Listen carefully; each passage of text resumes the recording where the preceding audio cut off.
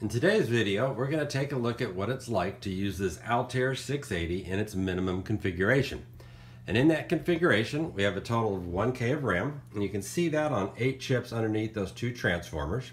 We had a 256 byte monitor on a 1702 EEPROM that you see there. Over here on the left, we have a 6850 UART that allows for a serial connection to a console serial port. And then of course, everything is run by our 6800 processor down here. Now the console you most likely would have used back in the days would have been a teletype like the one you see here. This provides your operator console, keyboard, and printer, and then it also has a teletype for giving you some mass storage input and output. Alright, let's go ahead and get this turned on. Sorry for all the bumping. Alright, turn on the teletype. Power switch for the 680 is in the back. And to start a 680, you always go halt, reset, and run. And over here you heard the teletype kick into action. Let's see if we get a good view. I'm going to try to run it with the plastic cover down to reduce noise. Hopefully we can still read it. The dot you see there is the prompt. Alright, there's only a few commands, one of which is a memory modify examine command as you would expect. It's an M. So you type the letter M followed by a 4-digit hex address to examine any location. So examine location 0, for example. You can see the content is presently 0. At this point, it's waiting for you to input something. If you input 2 valid hex digits, those will get written to memory. If you input anything else, it'll just go back to the prompt. For example, carriage return is not a valid hex digit, so you can just type in a carriage return here. And we're back to the prompt.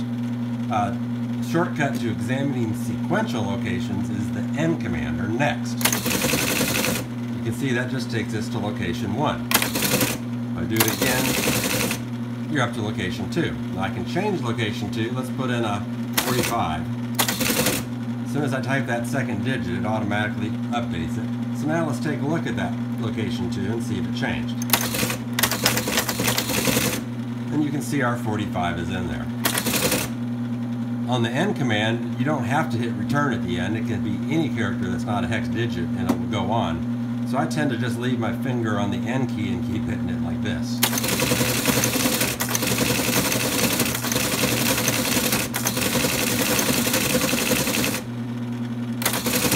Alright, so we can examine, change memory. Another command in here is the jump command. Jump allows you to jump to any address you want to execute code. Now I haven't entered anything yet, so I don't want to jump anywhere because it'll go off into Never Never Land. But here I can show you an easy way to abort a command. Whenever it's expecting a hex value, excuse me, you can type any invalid hex digit and it just boards back to the prompt. Alright, another command in here is the load command, L. This allows you to load, most typically from paper tape, where it expects to see Motorola S records. That would be the typical output from a Motorola assembly. This is pretty much the exact same thing as Intel hex records, just with a slightly different syntax. Now to end an S record file, it's an S9 record. So I can always just manually type in S9 since it comes in from the same serial port and it thinks it's all done. So that's a way to get out of an L command if you ever needed to. Alright, and the last command is a P command, which you probably think is a punch command. And that makes perfectly good sense because of what good is a load command if you can't punch something to begin with to read. But it's not a punch command. There is no punch command, and that's, to me, a very serious omission, and we'll take a look at that in just a minute. The P command is actually a proceed command, which is used with a very simple breakpoint mechanism they have in this. If you put a software interrupt instruction, SWI, in your code, then the monitor will grab a hold of that and then allow you to see the registers in memory and of course modify and change them or memory if you needed to. And then the P command allows you to start your program back up with the changed values in the registers you made, if any. So that works and it's nice to have it, but you certainly need a punch command, and we'll take a look at that in just a second. Alright, so then at this point, what would we do with the computer? We've got the monitor up and running. What can you do with it? Well, with 1K of RAM, you can't run BASIC. You're not going to really be able to run an assembler editor. What would you do if you wanted to just put a program in, maybe just a simple hello world program? Well, you're going to have to assemble that by hand. Write it on a piece of paper, assemble it into machine code by hand, and then punch it in using the memory and the next commands to run it. And that's what we're going to go ahead and try here next. We'll go ahead and do a hello world program all manually. So I've written a hello world program for the 680. It actually says Altair 680 instead of hello world.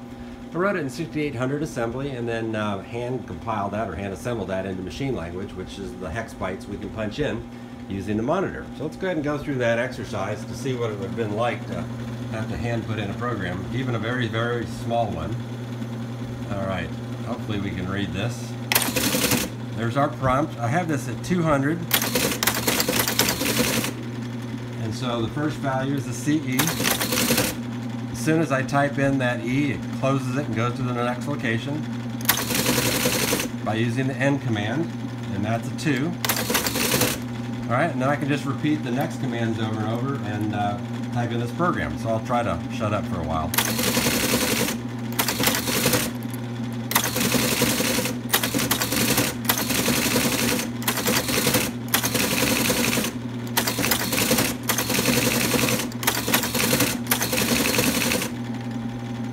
Where am I? Let's see, location 7.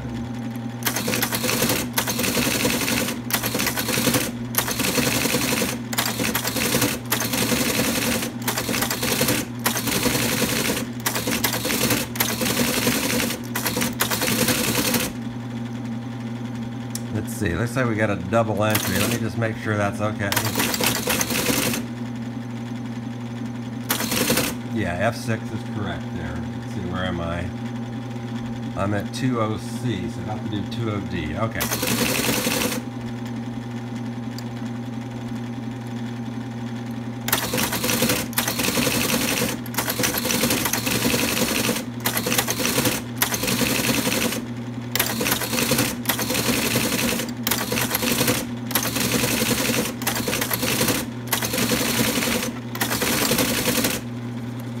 Nope, got more garbage there. Let me look at that again.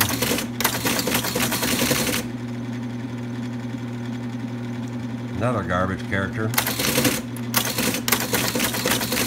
Don't know whether I have heavy fingers or I'm having teletype problems. Okay. 213 is supposed to be a 41, looks like.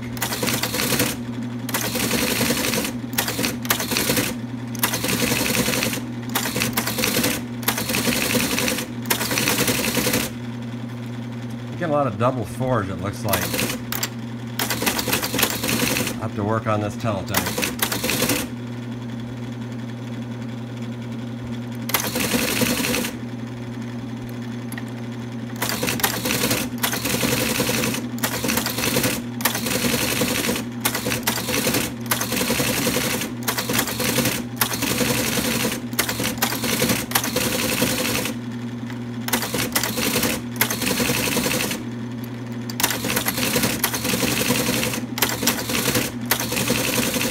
Alright, believe it or not, that's it. Hopefully I typed it in correctly. You can see it's very easy to make mistakes. Now, new teletypes in the old days might not have been as finicky as this one, but yeah, even back then they were often quite finicky. So let's see if we got this right. We'll jump to 200, and if it works, hopefully it'll say Altair 680. Hey, it worked. Alright, so I had the program jump back to the monitor. That's why we get our dot prompt back. Alright, so we've got this program typed in. Not too bad, but it doesn't do much of anything. A bigger program, you can imagine how difficult it would be. So of course what we'd like to do now is save this so that we can demonstrate it to the next person that walks in and is just as interested in this as we are, of course, right? But like I mentioned, there is no punch command. So there's no way to write this out. To me, this is just a terrible shortcoming. Now, I understand it was a small prom. They didn't have room for it. Probably take another 70 to 80 hex bytes to get a punch command writing out S records. But I would have gladly paid for a second EEPROM in this to have a punch command. Southwest Technical computer had both a load and a punch. That's one thing that made it so easy to get up and running with it. All you could do here is write your own punch command in assembly, on paper, and then type in all the hex bytes of that. I mean, you'd put it up in high RAMs, the high RAM of the 1K, so up at, say, 380 hex. and then that way you would put your programs you want to punch down lower and they wouldn't overlap each other. That's not going to be trivial because it's hard to do this by hand. So maybe you used a computer at school if you were in college and used a cross assembler and punched a tape. Or maybe you know somebody that had a Southwest Technical and you used their computer to punch the tape. Or maybe, well, I don't know. I'm out of ideas. It'd be nice to have it in EEPROM one day as well, of course, right? And before I'm all done with this, I'll probably put this punch command in EEPROM. But anyway, so what I have done is I've gone ahead and used my Southwest Technical and an assembler editor running on that to create the punch program and put it on a paper tape that runs at 380. So let me go ahead and load that.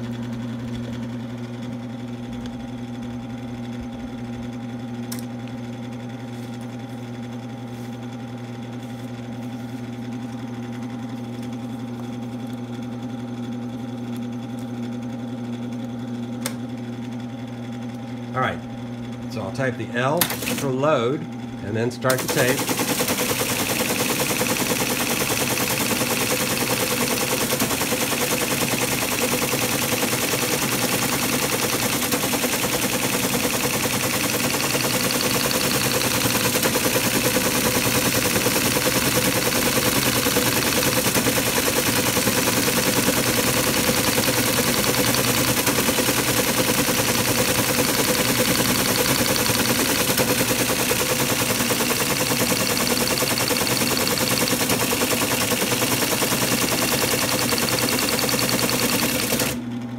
Alright, so that's finally done. So, I mean, that's not a terribly long load, but you can see that was a lot more typing than we did for the Hello World program, and so it would be non-trivial to make this program. Alright, to use this program to punch, we have to put the range to punch down in memory. So at 60, you put the start address you want to punch, and we want that to be 200. And at 62, we want the end address.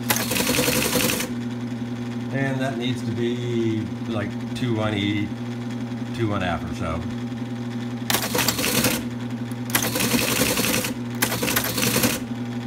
Alright, so now we have given the start and end addresses of what we want to punch. Now we just need to jump to the punch routine at 380.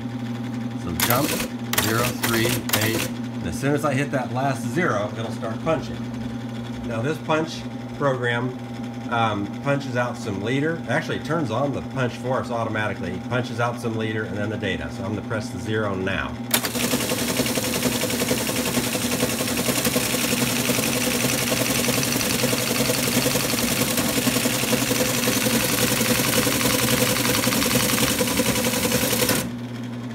Alright, and it punches out a little bit of trailer at the end, so that we end nice and cleanly. Alright, so there's our whole Hello World program. Whoops, I'm not even showing you. There's the Hello World program, nice and short. Alright, let's go ahead and kill power to this machine.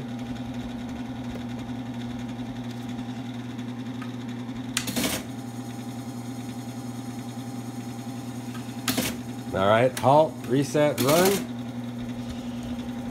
Go over here and do a load. There's the load command, and then I'll load this up on the paper tape.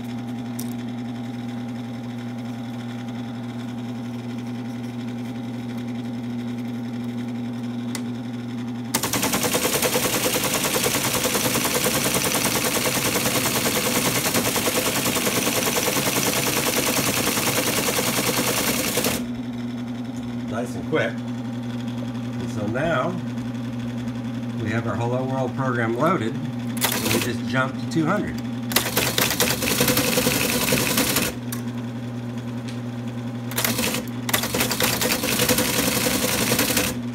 Alright, so we've proven we can enter a program, punch it out. Obviously we use some external resources to do that.